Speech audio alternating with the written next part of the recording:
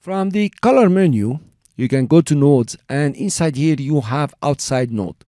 What's an outside node, how to create it, and what's the benefit of having an outside node? I'll give you an example. This is the easiest way to show you.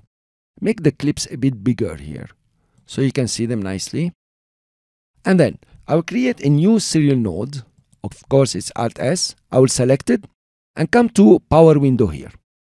Don't worry about Power Windows. I will explain them to you later on very much in detail, and I'm sure you will master them because they are fantastic to use. I'll create a circle, just a simple circle here for our example, and I will select the butterfly here. Now, within this node, I can control the colors within the power circle. For example, I make it brighter, okay, as simple as this.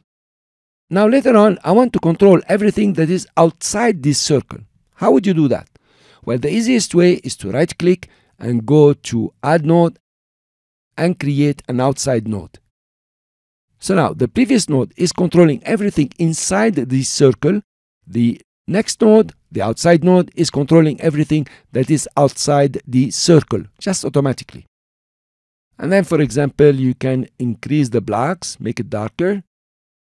You have now control of what's inside a certain area within your screen, within the circle, and then you have control of what is outside this area.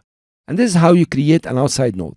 Now, if you right-click and add node and say add outside node, you're back to the previous one. So usually you add only one outside node, and that's it.